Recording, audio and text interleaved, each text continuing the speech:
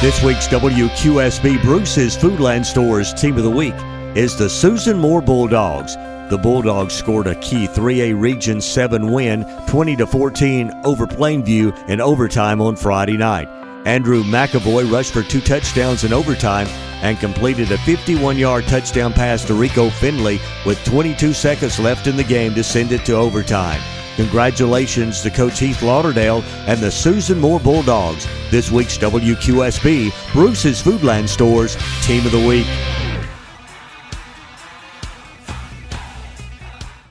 Great to be a Susan Moore Bulldog!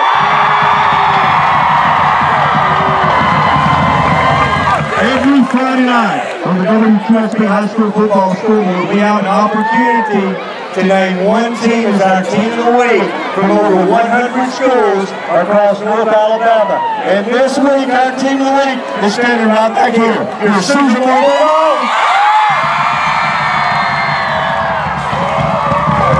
Now, each of the football players, managers, and coaches get a Team of the Week t-shirt. They're wearing them right now, but it says on the back of it, Team of the Week, Susan Moore 20, Plainview 14.